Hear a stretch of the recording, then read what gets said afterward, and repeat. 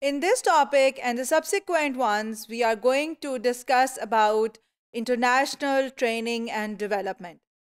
You know that training and development is a very important aspect of human resource management, and it is targeted towards improving the skills, abilities, and knowledge of human resource which is currently employed with the organization, and to achieve the current human resource needs as well as the future human resource needs of the organization. So when we talk about international training is a complex system of training and development in which the organization wants to develop an international pool of skills, abilities, and knowledge. It wants to develop an international human capital in its organization, and therefore it is something which includes many more activities than domestic training and development includes. So let's take a look that what is international training and development and what are its various different features. One very important aspect of international training and development is that international assignments themselves, they are a tool for training. How? Let's take a look. International assignments are a tool for training and development. How? Number one, expatriates, they are trainers themselves. Expatriates, we have discussed it in previous chapters, in previous topics, that people from the parent country, from the headquarter, are sent to the host country to transfer knowledge, skills, and abilities. Knowledge, skills, and abilities which are not available or not present in the host country, they are fulfilled by people coming from the parent country. So, जो multinational है वो अपने headquarters से लोगों को host country में भेजते हैं ताकि वो होस्ट कंट्री के लोगों को सिखा सकें. सो बेसिकली एक्सपेट्रिएट्स का एक मेजर रोल जो है वो ट्रेनर्स का रोल होता है. वो अपनी स्किल्स और एबिलिटीज़ जो हैं वो होस्ट कंट्री नेशनल्स में ट्रांसफ़र करते हैं. सो this is a part of knowledge and competence transfer process, and they are expected to help train and develop host country nationals so that host country nationals are able to run the business independently.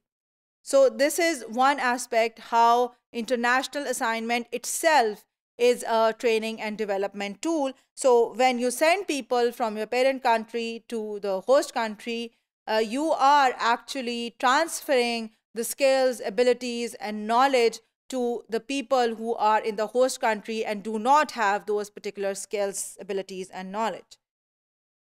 Then international assignments are a tool for training and development because expatriates ensure adoption.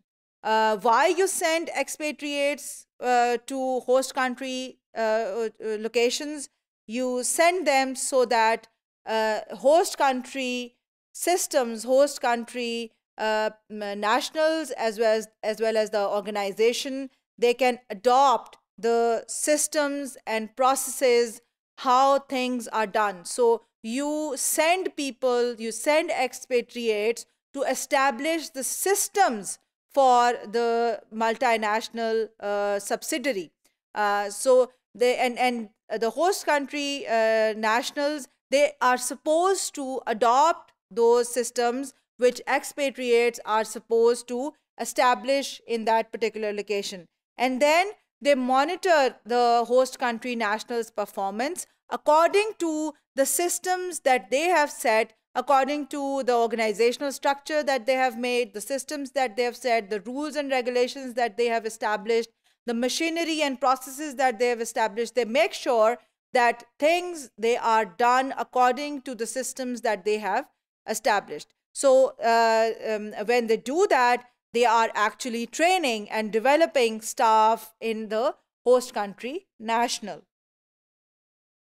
Then another aspect of the fact that international assignments are training and development tool is that expatriates, they are management under development. So when expatriates, they are sent for, even if they are sent for filling a position and not for anything else, they get an exposure of different type. So this type of job rotation that leads to a broader perspective. They are able to look at things in a broader perspective. They can understand various different cultural aspects. They can understand that only one way of doing thing is not correct. People in different parts of the world, different locations, they may be doing things in different ways, and every way has got its own advantages and disadvantages. So this is something which enhances their perspective and therefore develops them as individuals.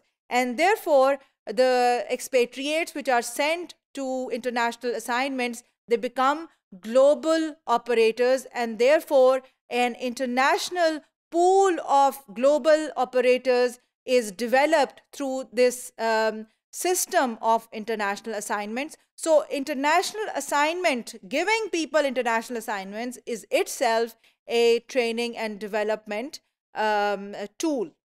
Now let's take a look at the process of international training and development. So you would maybe remembering from the previous topics that recruitment and selection is done for international assignments. Many times the recruitment is done, it is in-house recruitment, but sometimes external recruitment also takes place. So that is why you can see the dotted lines between the international team and the recruitment and selection box. So it is possible that internal selection has taken place and already a person who is working in an international team is selected for an international assignment. But many times the external recruitment is also done. So after recruitment and selection, the next step is training. And in training, the first aspect of training for an international assignment is pre-departure training. And pre-departure training is something which happens before the international assignment starts. So you can see that the next box which follows the pre-departure training is international assignment itself. And then the international assignments, they actually play a dual role. They are used to develop people, and then development also happens through international assignments. And this training and development process, it combines together to build an international team of global operators which have a global vision, and they are people who can ideally think globally and act locally. So this is the basic objective and this is the basic process of international training and development process.